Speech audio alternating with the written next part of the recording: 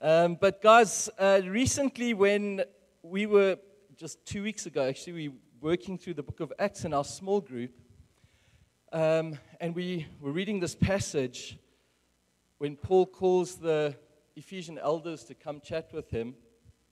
I was deeply struck by his incredible faithfulness, and I was very aware of my lack of faithfulness as I read this passage, or as we worked through this passage. And so I really felt to kind of bring you an encouragement in that direction this morning, that we together would be faithful to what Jesus has called us to do in the city, what He's called you to do in your life.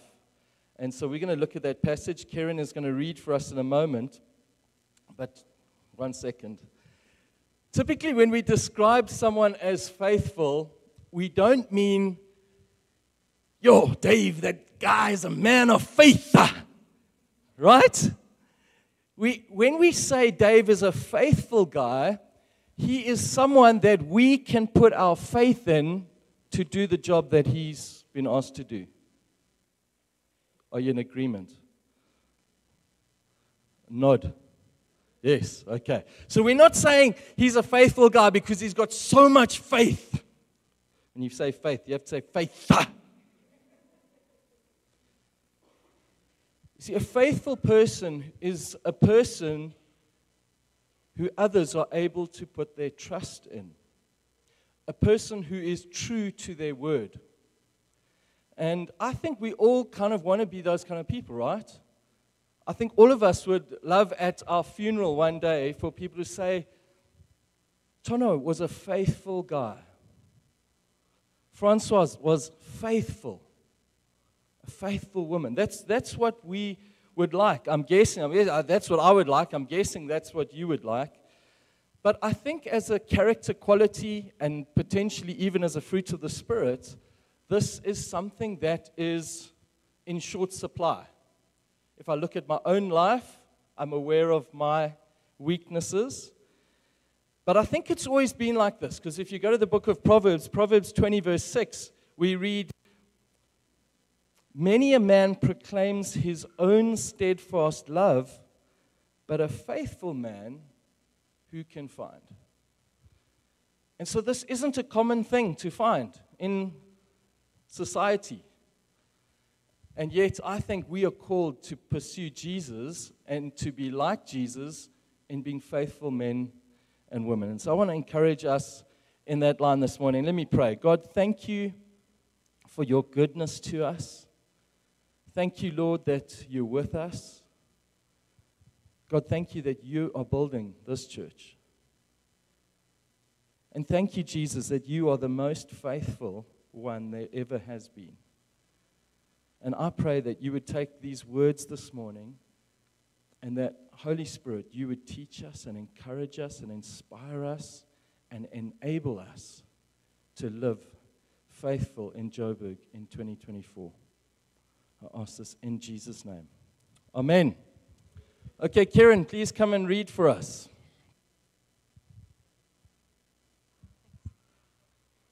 It's Acts 20, verses 17 to 35. And it says, now from Miletus he sent to Ephesus and called the elders of the church to come to him. And when they came to him, he said to them, you yourselves know how I lived among you the whole time, from the first day that I set foot in Asia, serving the Lord with all humility and with tears and the trials that happened to me through the plots of the Jews, how I did not shrink from declaring to you anything that was profitable and teaching you in public and from house to house, testifying both to Jews and to Greeks of repentance towards God and of faith in our Lord Jesus Christ. And now, behold, I'm going to Jerusalem, constrained by the Spirit, not knowing what will happen to me there, except that the Holy Spirit testifies to me in every city that imprisonment and afflictions await me. But I do not account my life of any value, nor as precious to myself, if only I may finish my course and the ministry that I received from the Lord Jesus, to testify the gospel of the grace of God. And now, behold, I know that none of you among whom I have gone about proclaiming the kingdom will see my face again. Therefore, I testify to you all this day that I am innocent of the blood of all. For I did not shrink from declaring to you the whole counsel of God. Pay careful attention to yourselves and to all the flock in which the Holy Spirit has made you overseers, to care for the church of God, which he obtained with his own blood. I know that after my departure, fierce wolves will come in among you, not sparing the flock. And from among your own selves will arise men speaking twisted things to draw away the disciples after them. Therefore be alert, remembering that for 3 years I did not cease night or day to admonish everyone with tears. And now I commend you to God and to the word of his grace, which is able to build you up and to give you the inheritance among all those who are sanctified. I coveted no one's silver or gold or apparel. You yourselves know that these hands ministered to my necessities and to those who were with me. In all things I have shown you that by working hard in this way, we must help the weak and remember the words of the Lord Jesus, how he himself said, "It is more blessed to give than to receive." We good at 35? And when he had said these things, he knelt down and prayed with them all. And there was much weeping on part of all. They embraced Paul and kissed him, being sorrowful most of all because of the word he had spoken, that they would not see his face again, and they accompanied him to the ship. Thank you so much. Okay, that's a long passage. And the way we're going to approach this is I've kind of broken it down into 4 sections. And we're just going to go through each section, and just to encourage you, the last 2 sections are very short. So if I take a lot of time on the first 2, it's not going to be like that all the way through. Okay. So the first section, we see Paul looking back on what has happened. He's looking back on life, and there's kind of a sense in it that he's calling us to follow him, to be like him, to carry on like him. It says that he served God with tears and with trials, and in all humility. Now, these people, the Ephesian leaders, knew well his story of how he'd been abused, all kinds of painful experiences he'd had indignity, offense, left, right, and center. And I think as we look at Paul's journey, we see someone who didn't think much of himself, but thought much of Jesus. He didn't think much of himself, but he thought much of Christ. We see too here that he was courageous in teaching and charging them. He didn't back down. And the reason for that was for their benefit, not for his benefit, not so that he would look smart or clever or together, but it was for their benefit. And we know that because if you go to Colossians 1:28, he writes, "Him," that's Jesus, "we proclaim, warning everyone and teaching everyone with all wisdom." Why? That we may present everyone mature in Christ. See, Paul's goal as a leader was to present those he was leading mature in Christ, holy before the Father. And so as we seek to be faithful in our journeys, I want to encourage us when people come to us and challenge our thinking or challenge our way of life, that our default shouldn't be, "I'm offended. How dare that person give an opinion on my parenting?" But rather, what about us having a soft heart and that we would be open to coaching, open to assessing? Maybe there's a grain of truth in what they're saying. You know, as a church leader, my worst thing is I'm just pouring my guts out here. When someone's leaving the church and then they come to my office and they basically just dump about how awful our church is. And it's very hard at that point to say, well, what can I learn here? Because everything rises up in me and say, can you just stop now and can you just leave my office? But actually, even our worst critics can be a coach for us if we are willing to have our ears open to learn and to hear. And how much better when we have people who love Jesus and love us, confronting us with truth and seeking to help us to live full on for Jesus. This first section, we also see that his mission was clear. He had a very clear mission. He was calling people to repentance toward God and to faith in Jesus. Repentance and faith. Repentance, big Christian word. It's very simple. Repentance means I was walking in this direction. I was doing my own thing, and I got to a point where I have a change of mind. And my change of mind means I turn 180 degrees, and instead of going that way, I go this way. And now I'm moving toward God, acknowledging that my way was wrong and His way is right. That's repentance. It's turning to God, having a change of mind. And notice he says faith in Christ. It's not faith in faith or faith that there is a higher being or there's a God out there. No, it's specific and directional. Faith in the person and work of Jesus Christ. That's his mission.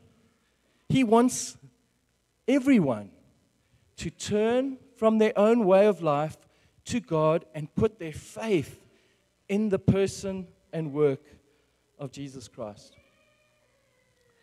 And when we talk about faith, there's a big difference between the strength of your faith and the direction of your faith.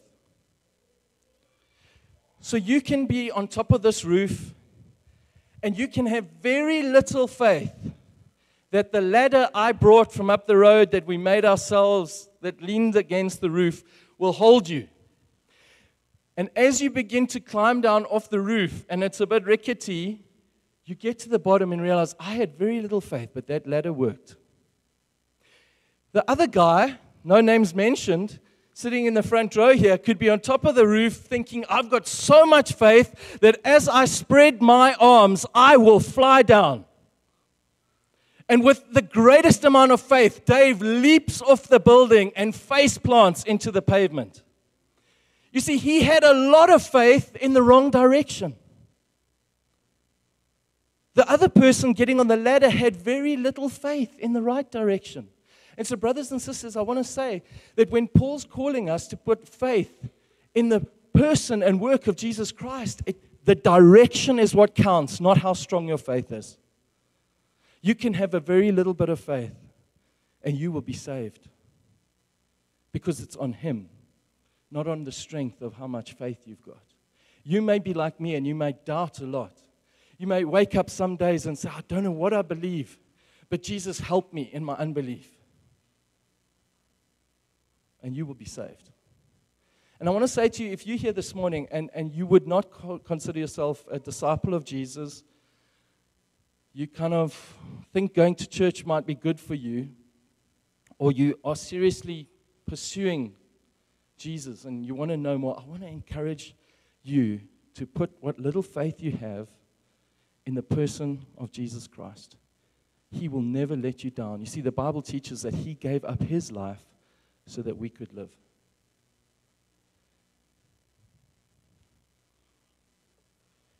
Application for us from this first section is, let's be those that live in a way that can say to others, follow me as I follow Jesus. That's what Paul was doing. Follow me as I follow Jesus. And I really want to say, it doesn't matter what your track record has been so far. You could have walked in here with a track record of faithfulness 0. You may be on the setup team and you have never shown up once and let them down every time with a lame excuse. Wonderfully, we get to turn over a new leaf because of the gospel, because we serve a gracious King. And because He's gracious to us, we're gracious to one another. And so we can make a decision today. Lord, I want to live faithful. Just like Paul was faithful in all the stuff he went through, I want to be faithful to follow you too. This is the beauty of the gospel. And actually the power for living faithful is the grace of God. It's the kindness of God. It's the gospel that enables us to get to the end and say, wow, I finished the race. See, this is the transformative power of the gospel is actually God comes, the Holy Spirit lives in us, and He becomes the engine that enables us to be faithful. From the inside out, not trying to pull your boots up by the bootlaces. Not trying to pull your socks up and do better. I'm going to work harder. No, it's the God working in us to enable us through the power of the gospel to be faithful. And so if you would not consider yourself a Christian here, I'm not calling you to work harder. In fact, if you're a Christian here, I'm not calling you to work harder. I'm calling you to lean into Jesus. Lean into Him. Second section we come across here is Paul is now talking about where he's going. He's heading to Jerusalem. It's like looking forward. And there's some fascinating things he says here. He says, I'm constrained by the Spirit. The going to Jerusalem, he feels constrained by the Spirit, held captive by the Spirit of God to do the will of God. His options have been narrowed. I don't know if you've ever experienced this, where you feel constrained by God into a particular direction. Maybe you felt constrained to remain in Joburg. I was saying to Tono earlier, one of the things about living in this part of town is I've felt so sad by the number of for sale signs since COVID in our area.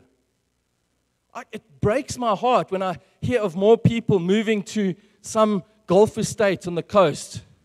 It breaks my heart to hear of some people moving countries. I love this country. I love this city. And so I want all those lekker people to stay here. But I don't know if you felt constrained by God to remain in Joburg. Or how about this? Felt constrained by the Spirit to remain in your job, even though you've got a really attractive offer somewhere else. More money, cooler workspace, overlooking the sea. And you felt, no, God wants me here in this job with these people. Anyone like that? Awesome. Some hands. That's what Paul was feeling. Constrained for a purpose. He's constrained to go to Jerusalem where he knows trouble is waiting for him.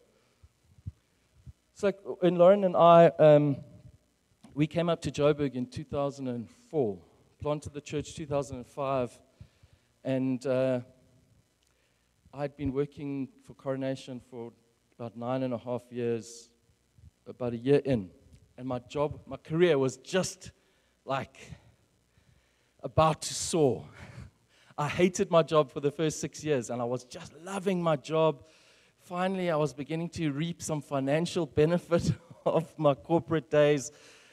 And the leaders came to me and said, listen, this church is growing really fast. We need some help. Can you leave that job and come and work for the church? And it actually was a really easy decision for us, despite how cool things were looking at the time and work. Because I felt constrained by the Spirit that He had brought us to Joburg to plant a church, not to enrich ourselves. And so the decision was actually quite easy to make at the time, because it was like, no, this is what God's brought us. I felt constrained to it. And that should be our expectation, that we feel some limiting of options for the purposes of God. That's what Paul's talking about here. Bound to the Spirit of God so as to do the will of God. The next thing we see here is he knows trouble is waiting for him. Now, if you like me, which I think you probably are, because there is some commonality in these northern suburbs people, is I'm pre-programmed to avoid pain and suffering. Is there anyone else like that? Yeah. I like my comfortable life. I'm pre-programmed to avoid pain and suffering. What we see from Paul here is he is content to know that tomorrow is going to hurt. He's content with that. Now, the only time I'm content with that is when I go hiking. I love hiking, and I know that it's going to be sucky. There's going to be pain, and there's going to be suffering, and it's not going to be pleasant. But I embrace it for the joy set before me. The joy of getting to places that none of you oaks who don't hike will ever go. I can take a photo and say, there, see how nice it is. For the joy of seeing views that you don't get to see unless you walk up that mountain.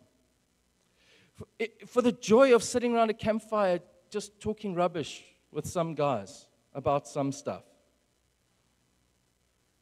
See, there's something about Paul here, like Jesus, who embraces the suck because he has a long-term view.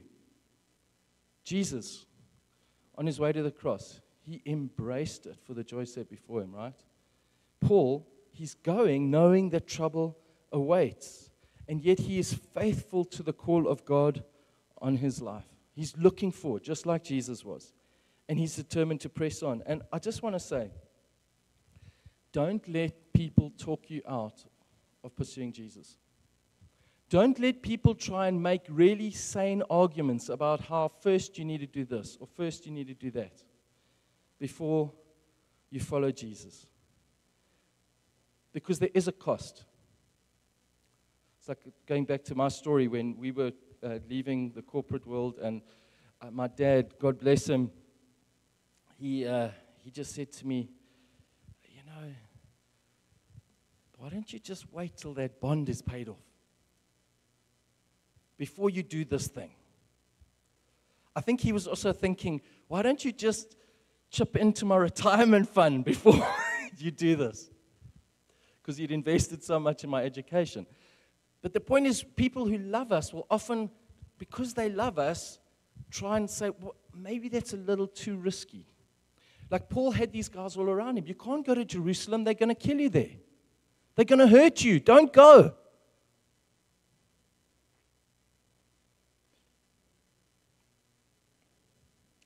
Sometimes it's freeing not to have to know what the future holds, not to worry about things that could happen, because we trust God that where the chips fall, He determines.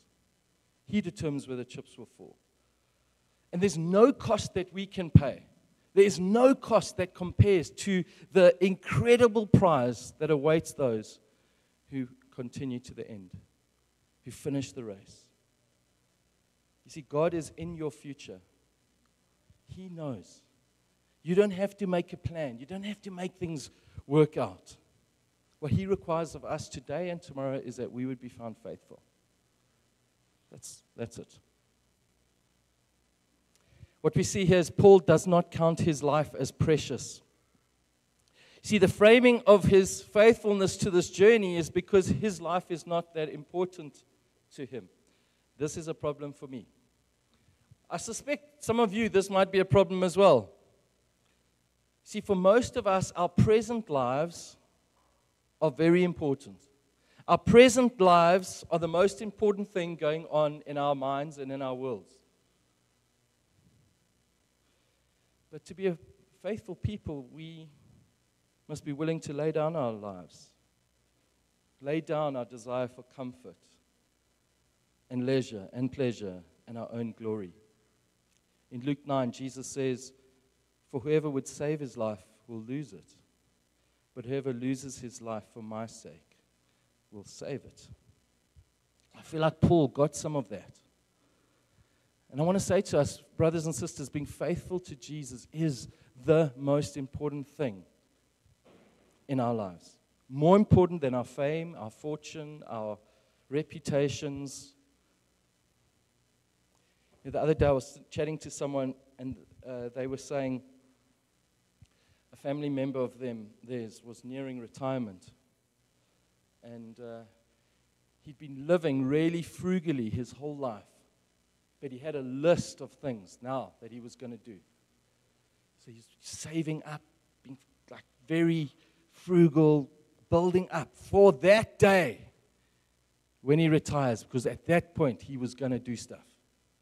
He was going to travel. He's going to enjoy life like never before. It reminds me of a story Jesus told. I'm not going to tell you the parable, but I think that's a very dangerous way to live. And as the person mentioned the word retire, I began to think, what is retirement? Because the definition of retire is to withdraw from danger, withdraw from action, to fall back, to go to bed. I need to retire. I'm a bit tired. To march away from the enemy. And there's some modern dream in this retirement, but there's no foundation in Scripture for it. And so when your company says to you, or when you are the company says, Kev, enough now. Time to retire. What you need to say is, you can call it retirement if you want. I choose to see it as a change in my station. A new front in the war. A new assignment for the king. I am going now to Jerusalem. So some of you approaching 65, I don't know where you retire now, 70, it's time now to say, I'm now going to Jerusalem. A new front in the war. You see, so as long as you are breathing, as long as you are living, you have a job. You're on mission with Jesus. And while we have breath, let's do what He's called us to do. You know, I was so proud. There's a couple in our church in their 80s. And she had a nasty fall, and Lauren and I popped around to visit them this week just to see how she was getting on. And she was so grumpy in a good way. I was like, why, Sue, why are you so grumpy? She says, no, man, we're in the middle of Alpha here in our retirement village. And now this thing has happened. And I just thought, these guys, they're just running. I didn't even know they're running an Alpha course in their home, in the retirement village. They're like, you guys need to pray with us. We're tired of the enemy disrupting our plans here. I thought, that's it, man. We keep going as long as we've got breath. We see here Paul has died to self, but come alive in Christ. And I want to remind us, like Paul's not our hero. Jesus is our hero, right? But like this guy set a great example. But he is the same as us. Sometimes we think Apostle Paul, he's like got an S on his chest. He's like, uber Christian. He's just like us. He had the same temptations, the same distractions. Us Northern Suburbs Oaks, we're full of distractions in our lives. There's all the shiny stuff around us all the time trying to distract us. Paul had the same distraction. It might not have looked like yours. He didn't have Netflix or whatever that thing is. But he was battling the same things as we were. But how is it that he was faithful even to the point of death? I want to suggest that maybe it was because he was already dead. He'd already died. And I think the problem with me, if I look at him, I'm not judging you guys. If I look at me, I'm still too alive. There's still too much of Greg alive here. And not enough has died to Christ. And you page forward to 2 Timothy at the end of his life, Paul writing, he says, I've fought the good fight. I've finished the race. I've kept the faith. Henceforth there's laid up for me the crown of righteousness, which the Lord, the righteous judge, will award me on that day. And not only to me, but to all who loved His appearing. Faithfulness is better than life because beyond this life, there's a life that goes on forever and ever and ever. That is awesome. That is absolutely awesome. And those that are faithful here will be welcomed in with a crown of righteousness. Paul's writings are full of this kind of stuff. 2 Corinthians 4, he says, for this light momentary affliction is preparing for us an eternal weight of glory beyond all comparison. So he's heading to Jerusalem. He knows what's coming, but he's thinking about what is to come. You see, faithfulness, brothers and sisters, is us finishing the race. It's us finishing the race. And finishing the race means unimaginable joy forever and ever and ever. See, his mission was to finish his course, to pour himself out. I want to ask you, what is your mission? What are you living for? See, he sums it up here by saying, he was testifying to the gospel of the grace of God and preaching the kingdom, making known God's grace and his kingdom. And that's our confidence for living faithful lives. That's a confidence that we can have because we have a God who is king, and a king is able to reward those who faithfully pursue him, but also he's full of grace so that we know that he will do what he says, and we know that he will graciously give us all things. He rewards the faithful. I'm getting a bit hot up here.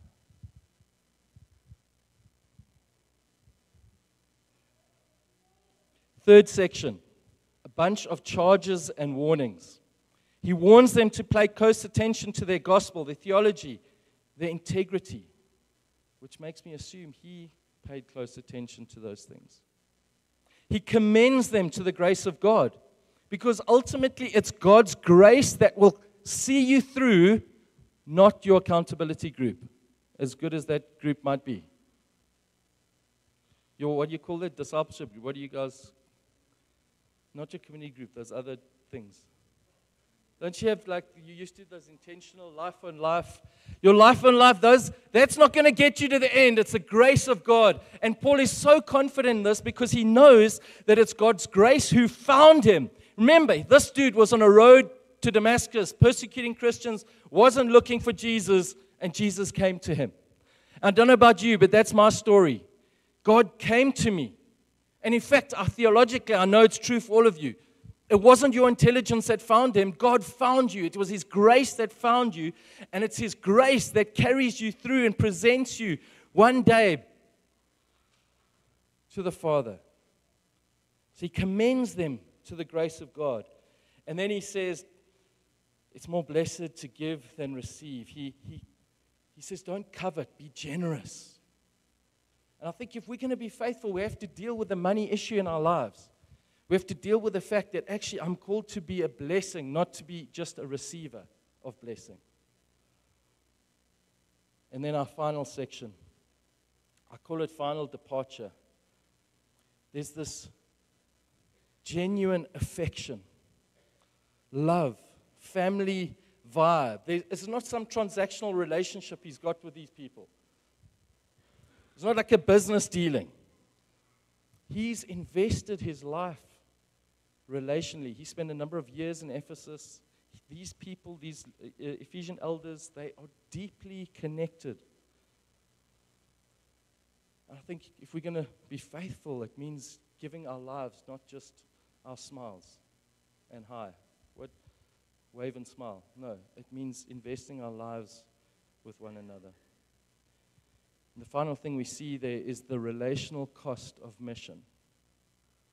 You see, it's been my experience that you say goodbye to your friends for the sake of the gospel. Again and again and again. Church planting means you say goodbye to people you love and you care about. But wonderfully, the day is coming when we will be reunited with our Father in glory forever and ever and ever. So, brothers and sisters, I want to call us to emulate Paul, but actually we emulate Christ, because he is the most faithful one. I'm so grateful for Tona's reading earlier. Jesus was the faithful one, and we get to follow him. And someday we will hear our Father say, well done, good and faithful servant. Well done. You've been faithful over a little.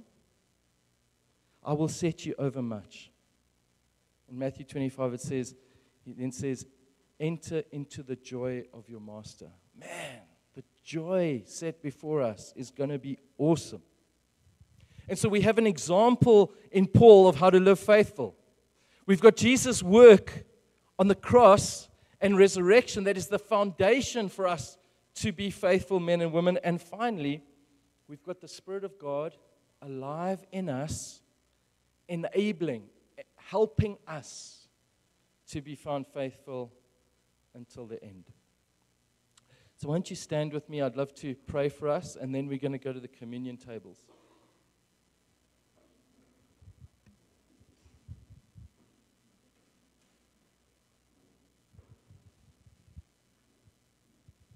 You might want to close your eyes just for some privacy.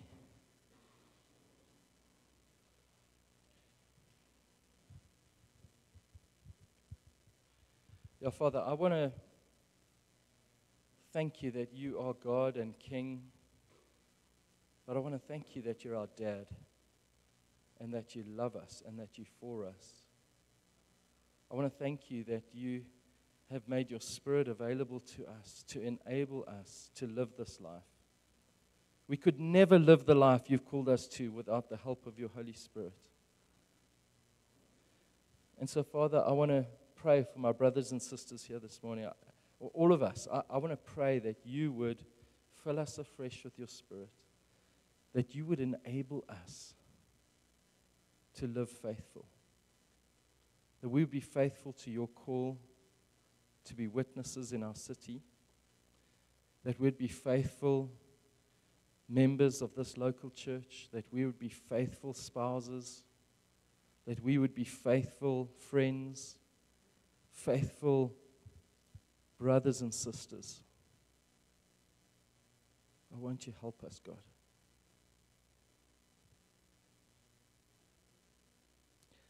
I want to pray particularly for Parkhurst Community Church, Lord. I want to pray that you would help this church hold the course that you've set for them. I thank you for this church, Lord. I thank you for what you've done here, the many lives that have been transformed through the ministry of this church. I pray that you would blow wind in their sails. That you bless them, Lord. And Lord, I do pray for any here that would not call themselves Christians. Lord, I do pray that you would give them faith to believe in your Son, Jesus. Father, won't you give them faith, even a rickety, weak faith, but help them to see the beauty and majesty of Jesus, to understand the work that he accomplished on the cross in dying so that we might be forgiven our sins, that our shame could be put away, that we could be reconciled to you. I pray for that faith to be born in their hearts. And if that's you, I just want to point you to Jesus, the faithful one.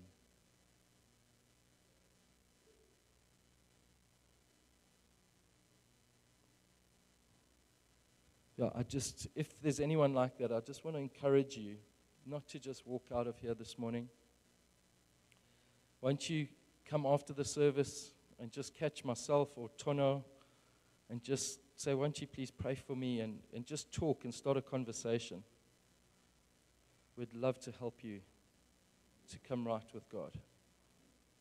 But Lord, thank you for your goodness. Thank you for this time. Won't you bless us? Thank you for communion, Lord, and the time we have now to remember your death and resurrection. We do love you, Jesus. Everybody said, Amen.